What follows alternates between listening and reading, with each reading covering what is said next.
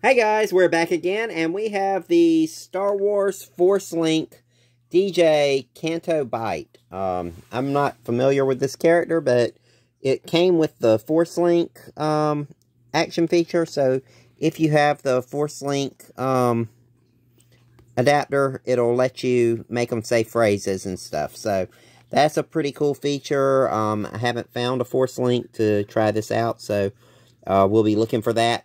And if you have not already, subscribe and like our videos. Please go ahead and do that so that we can make more content. And we are going to open this thing up here quick. Alright, so it was in the Star Wars section. They're by Hasbro and Disney.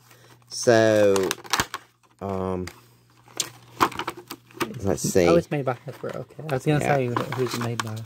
Alright, so here is the paperwork on how the Force Link works. It's just a thing that you wear on your wrist. Yeah. And it will, when you put the figure close to it, it'll start making phrases. So, alright, so here's this DJ Canto guy. Alright, so take him out of the package. Let's see what his posability is. He's just got the minimal articulation. His knees don't bend. Or 5 point. 5-point articulation. His arms, very much like the original Hasbro or Kenner Star Wars figures. They just have the heads that spin. No up and down. And the arms. So if you have any of those original figures, these are going to kind of match up with that posability. He comes with this blaster that is molded in silver. It kind of looks a little bit like a giant paintball gun. And then he has a gripping hand with a trigger to be able to hold this one. So there he is holding his blaster. The coat is made out of a pliable plastic. It looks like it'd be easy to take off. Just push his arms back and slide it off like you can the old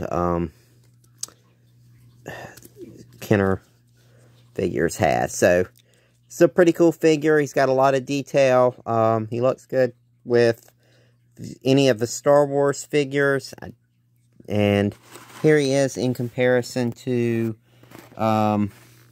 the Jurassic Park figures, which we got him to be a guest in our park, so that's what we're going to use him for.